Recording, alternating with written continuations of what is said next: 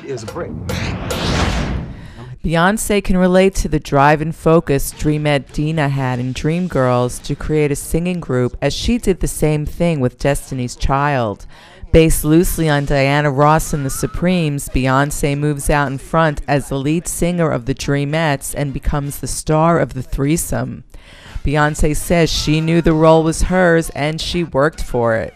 I knew that this part was my part.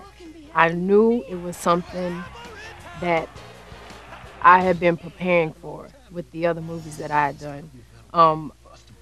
I knew that it had so many layers, and it gave me an opportunity to really act and show what I can do dramatically.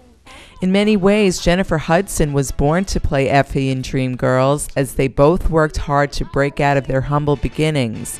They both used their superb singing voices to get noticed, Jennifer as an American Idol contestant and Effie, of course, as a Dreamette.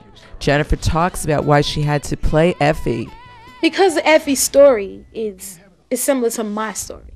You know, we've kind of had the same path. Maybe not as dramatic or drastic as hers, but it's very similar. And I felt like nobody could tell her story better than I could. And that's why I really... Anika Noni Rose rounds out the trio as Laurel, the Dreamette, who has an affair with married man James Early, played by Eddie Murphy. Danny Glover also stars as the manager who gets cast aside when hotshot Curtis Taylor Jr. takes on their interests.